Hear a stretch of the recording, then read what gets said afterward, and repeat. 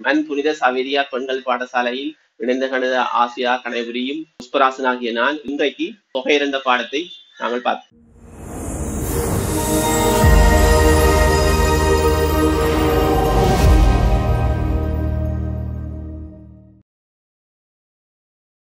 வகையிரண்ட பாடத்தை ஏற்கனவே நீங்கள் பார்த்திருப்பீர்கள். ஆகவே நாங்கள் fx என்ற சார்பை நாங்கள் x குறித்து வகையிட்டால் உங்களுக்கு f' உங்களுக்கு வரும். f' உங்களுக்கு வரும். அப்ப தொகையீடு என்பது உங்களுக்கு தெரியும். தொகையீடு என்பது வகையீட்டினுடைய நேர்மாற்றி செய்கை. அப்ப நேர்மாற்றி செய்கை. அப்ப நாங்கள் தொகையிட்டால் அப்ப நேர்மாறுன்னு சொன்னால் நாங்கள் f' நாங்கள் தொகையிட்டால் அப்ப நேர்மாறு ரிவர்ஸாக நாங்கள் செய்ய வேணும். அப்ப நாங்கள் இப்படி ஒரு குறியீடை நாங்கள் பாவிப்போம். அப்ப இது எங்களுக்கு ஒரு தொகையிட்டு நாங்கள் குறிக்கிற ஒரு குறியீடு. இன்டிகிரல் என்றது நாங்கள் குறிக்கிற தொகையீடு தான். அப்ப இந்த குறியீடு அப்ப நாங்கள் இந்த f' நாங்கள் தொகையிட்டால் அப்ப f' into dx அப்ப இதை நாங்கள் தொகையிட்டால் எங்களுக்கு வரும் fx ஆக c எங்களுக்கு வரும். அப்ப தொகையீடு என்பது வகையீட்டினுடைய நேர்மாற்றி செய்கை ஆகும். இப்ப இதுக்கு நாங்கள் ஒரு உதாரணம் மட்டும் நாங்கள் எடுப்போம். அப்ப உதாரணம் மட்டும் நாங்கள் எடுத்தால் இப்ப நாங்கள் x வர்க்கத்தை நாங்கள் வகையிடும். அப்ப x வர்க்கத்தை நாங்கள் வகையிட்டால் எங்களுக்கு 2x உங்களுக்கு வரும். அப்ப இது நாங்கள் ரிவர்ஸாக நாங்கள் செய்யணும் என்றபடியால் நாங்கள் ரிவர்ஸாக நாங்கள் யோசித்தால் அப்ப இதை நாங்கள் தொகையிட்டால் இதுக்கு ஒரு தொகையீட்டு குறியீடு இன்டிகிரல் சைன் ஒன்று போடுறோம். அப்ப 10x நாங்கள் தொகையிட்டால் அப்ப 10x நாங்கள் தொகையிட்டால் எங்களுக்கு வரும் எங்களுக்கு x வர்க்கம் சக c என்று வரும். அப்ப இங்க நாங்கள் c நாங்கள் சொல்லுவோம் எதேச்சை மாறிலி என்று நாங்கள் சொல்லுவோம். c எதேச்சை மாறிலி. அப்ப உங்களுக்கு தெரியும் ஒரு மாறிலியை நாங்கள் வகையிட்டால் அது எங்களுக்கு எதிர்வித மாற்றத்தையும் இதுல ஏற்படுத்த போறேன். அப்ப எதிர்வித மாற்றத்தையும் ஏற்படுத்த போறேன் இல்லை கட்டாயம் நாங்கள் இந்த எதேச்சை மாறிலி c நாங்கள் போட வேண்டும். அப்ப இதை நாங்கள் இன்னொரு மாதிரி நாங்கள் யோசிச்சால் இதுல எங்களுக்கு ஒரு பாக்ஸ் ஒன்று இருக்கு. அப்ப இதுல எங்களுக்கு ஒரு பாக்ஸ் ஒன்று இருந்தால் அப்ப இதுக்குள்ள நாங்கள் ஒரு சார் கொண்டு போட வேணும்.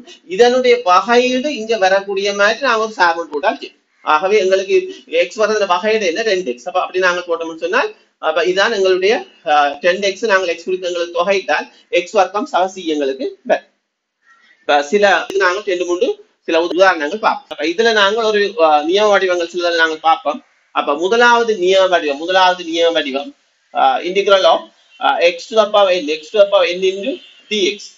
அப்ப இதை நாங்கள் தொகையிட்டால் எங்களுக்கு வரும் x to the power n plus 1 இன் கீழ் n plus 1 சக c எங்களுக்கு வரும். அதே நேரம் நாங்கள் இதையும் கவனிக்கணும் n எங்களுக்கு not equal sin ஆக எங்களுக்கு இருக்க. அப்ப x அப்ப என்ன நாங்கள் தொகையிட்டால் நீங்கள் x அப்ப n plus 1 நீங்கள் n plus 2 வரும். இதில் நீங்கள் c எதேச்சை மாறிலி நீங்கள் போடத்தான் வேண்டும். 10வது நாங்கள் எடுப்போம் 10வது நியம வடிவம்.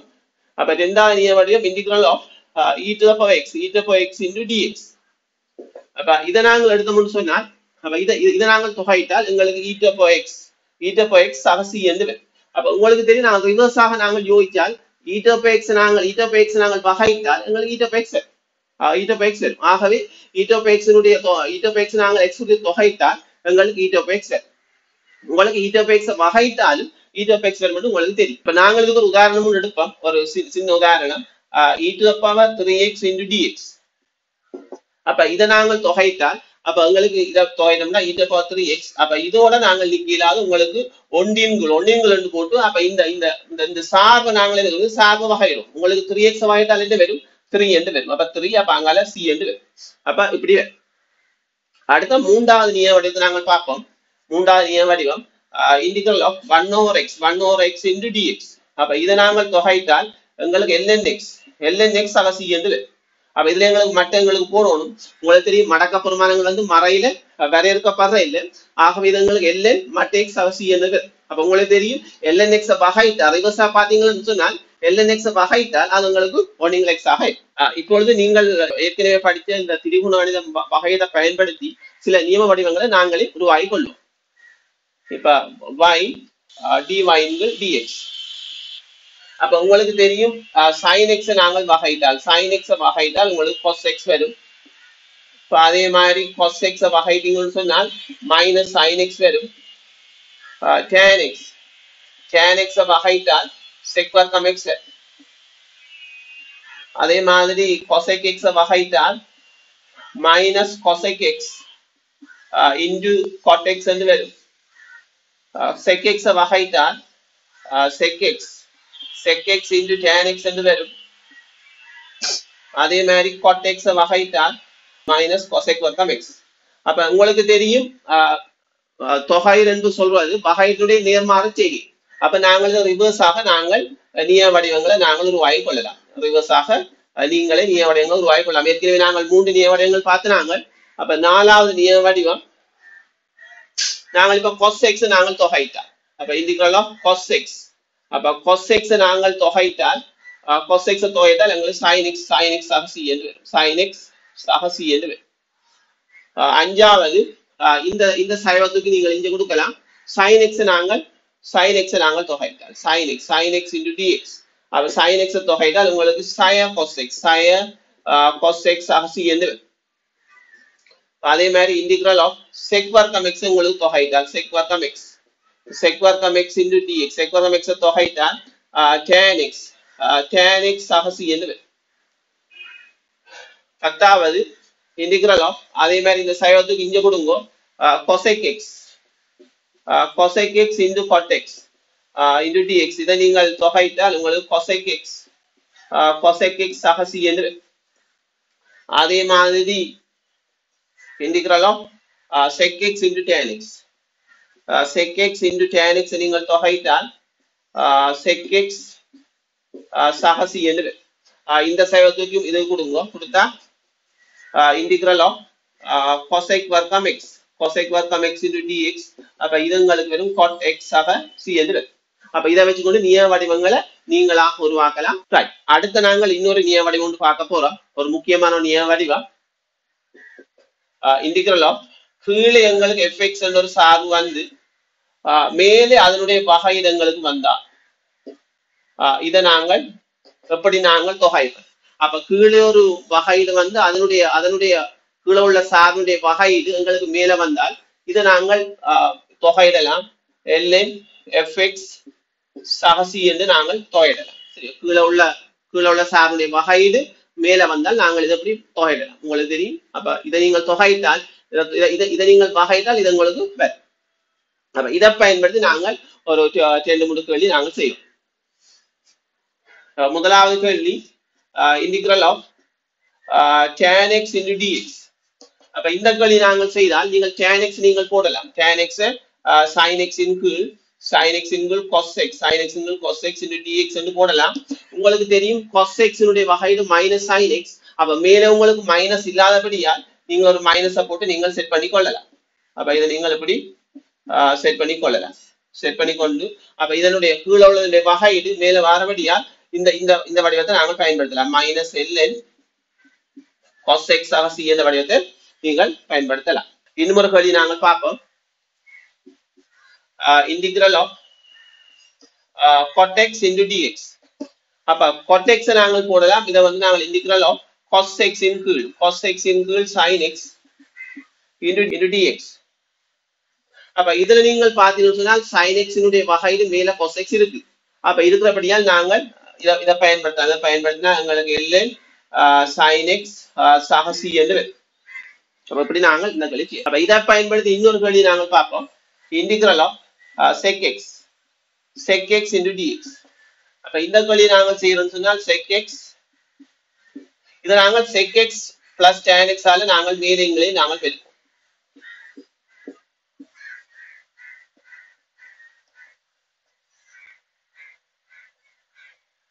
sec x plus tan x ஆல மேலே பெருக்கி கீழே உள்ளதுடைய வகையீடு மேலே இருக்குன்னு பார்ப்போம். sec x னுடைய வகையீடு என்ன sec x tan x இருக்கு. tan x னுடைய வகையீடு என்ன sec வர்க்கம் x இருக்கு. ஆக இருக்கிறபடியால் கீழே உள்ளதுடைய வகையீடு மேலே இருக்கிறபடியால் நாங்கள் அந்த ஃபார்மை நாங்கள் பயன்படுத்தலாம். ln sec x சக tan x சக c என்றதை நாங்கள் பயன்படுத்தலாம். இன்னும் ஒரு கேள்வி நாங்கள் பார்ப்போம். integral of cosec x into dx integral of cosec x அப்ப இந்த கேள்வி நாங்கள் செய்யறோம்னு சொன்னால் cosec x plus cot x இதால நாங்கள் மேலேங்களை நாங்கள் பெருக்கவும். cosec x plus cot x ஆல மேலேங்களை நாங்கள் பெருக்கவும். அப்ப cosec x னுடைய வகையீடு என்ன? cosec x னுடைய வகையீடு minus cosec x into cot x. cot x னுடைய வகையீடு minus cosec வர்க்கம் x. அப்ப மைனஸ் இல்லை. அப்ப மைனஸ் இல்லாதபடியால் நாங்கள் ஒரு மைனஸ் நாங்கள் போட்டு நாங்கள் செட் பண்ணி கொள்ளலாம்.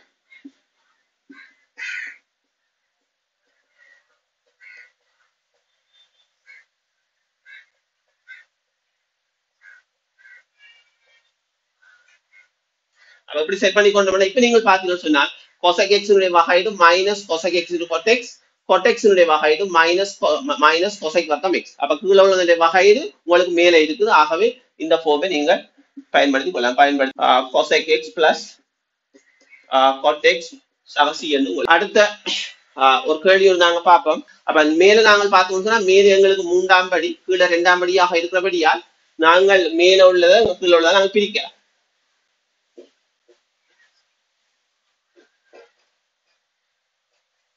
அப்ப இதை நாங்கள் பிரிக்க வேண்டாம் இதில் எக்ஸ் போட்டோம் என்றால் எக்ஸ் கேனாம் சய 3x வர்க்கம் சக 2x என்று வரும் அப்ப இது எங்களுக்கு 3x வர்க்கம் சய 2x என்று வரும் இதுல 3 போடணும் அப்ப 3x வர்க்கம் சய 9x சக 6 என்று வரும்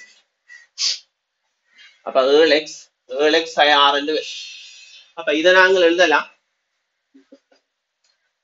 integral of x சக 3 into dx சக integral of 7x சய 6 இன் கீழ் x வர்க்கம் சய 3x சக 2 into dx வந்து நாங்கள் எழுதலாம் அப்ப இது உங்களுக்கு ஏற்கனவே உங்களுக்கு தொகையிட தெரியும் அப்ப இதை வந்து நாங்கள் பகுதி பின்னத்துல நாங்கள் செய்யணும் மேல வந்து எங்களுக்கு 1ஆம் படி கீழே 2ஆம் படி ஆனா கீழே எங்களுக்கு காரணிப்படுத்தக்கூடியதாக இருக்கும் அப்ப நாங்கள் அதை வந்து நாங்கள் பகுதி பின்னத்துல நாங்கள் போடலாம் அப்ப இதை வந்து காரணிப்படுத்தினோம்னா எங்களுக்கு x ஐ 2 x ஐ 1 வரும்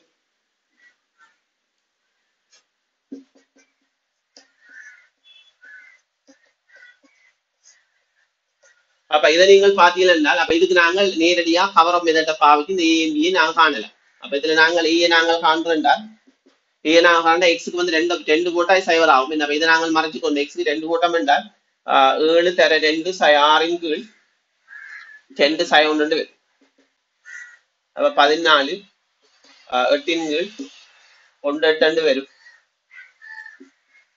b நாங்க காணணும்னு சொன்னா இதுக்கு 1 போட்டா எங்களுக்கு இது இல்லாம போகும் அப்ப எங்களுக்கு 7 தர 1 சய 6 கீழே 1 சய 2 வரும் ஆகவே எங்களுக்கு 1 கீழே சய 1 எங்களுக்கு சய 1 வரும் ஆக இது உங்களுக்கு ஏற்கனவே உங்களுக்கு தொகையிட தெரியும் x சக 3 dx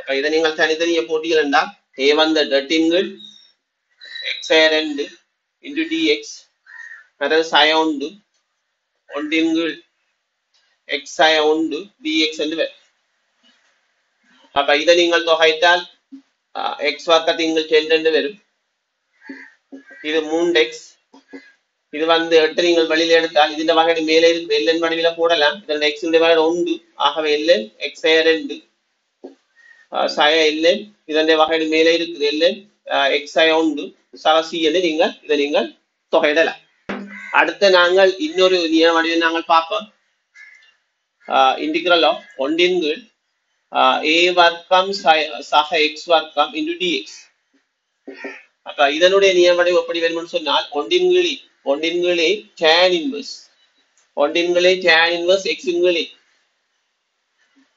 கீழ் சக c என்று அப்ப இதை பயன்படுத்தி நாங்கள் ஒரு கேள்வி ஒன்று நாங்கள் செய்வோம் அப்ப இந்த கேள்வி நாங்கள் பார்ப்போம் அப்ப முதல் நாங்கள் இந்த கீழே உள்ளதுடைய வகையிட நாங்கள் தான் பார்ப்போம் கீழே வகையிடங்களுக்கு எது வரும் இதனுடைய வகையிட வந்து 4x சக 1 வரும் மாறல இந்த விட உங்களுக்கு சய 2 தெரியும் 1 வரும் ஆகவே இந்த மேல நாங்கள் அதுக்கிட்ட மாதிரி நாங்கள் செட் பண்ணி கொள்ளலாம் மேல நாங்கள் 4x சக 1 சக 4 என்று சொல்லி செட் பண்ணி கொள்ளலாம்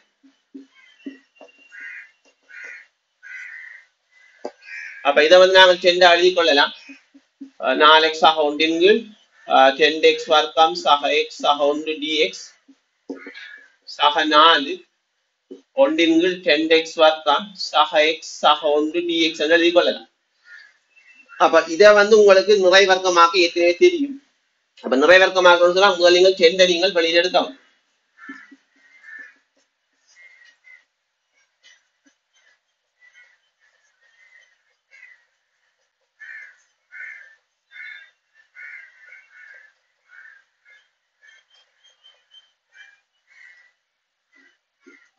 அப்ப நீங்கள் 10 வெளியில் எடுத்து அவங்களுக்கு இப்படி வரும் அப்ப இதை நீங்கள் நிறைவர்க்கமாக ஏற்கனவே உங்களுக்கு தெரியும் அப்ப நாங்கள் நிறைவர்க்கம் போட்டதுல போடுவோம் அப்ப இதுல x வர்க்கம் சக x சக அப்ப x வர்க்கம் சக x நிறைவர்க்கமாக்குறா இதனுடைய குணகத்தினுடைய அரைவாசி வந்து கால் வரும். அதனுடைய வர்க்கத்தை நாங்கள் என்ன செய்வோம், கூட்டி கழிப்போம்.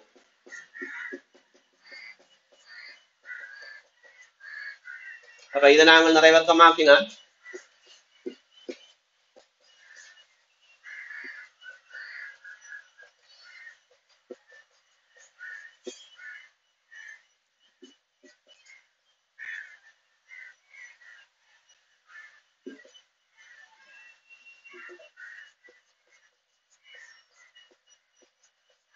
இப்படி வரும்.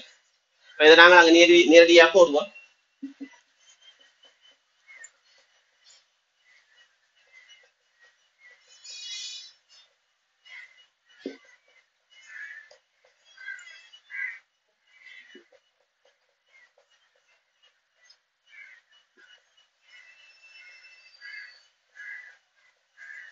அப்படி எங்களுக்கு அப்ப இதனுடைய பகையிட எங்களுக்கு மேல இருக்கிறபடியா அப்ப இது வந்து எங்களுக்கு இல்லை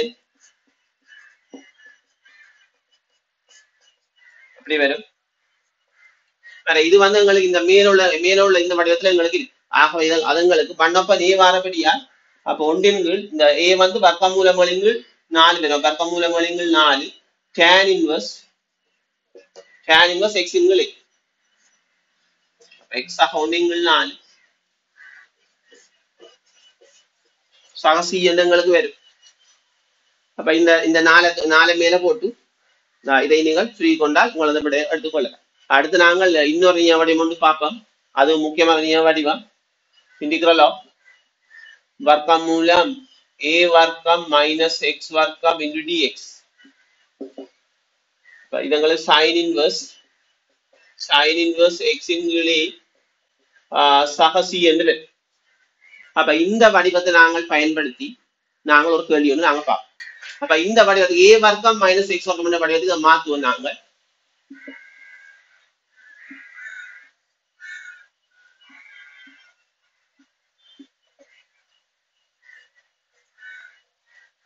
அப்ப இதங்களுக்கு இந்த வடிவத்துல இருக்குது.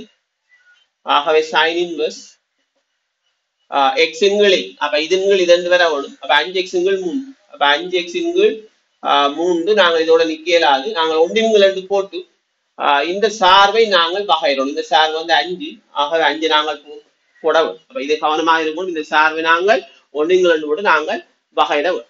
இதன் தொடர்ச்சியாக பிரதியீட்டு தொகையீட்டை நாங்கள் அடுத்த காணொளியில் நீங்கள் பார்க்கக்கூடியதாக இருக்கும்.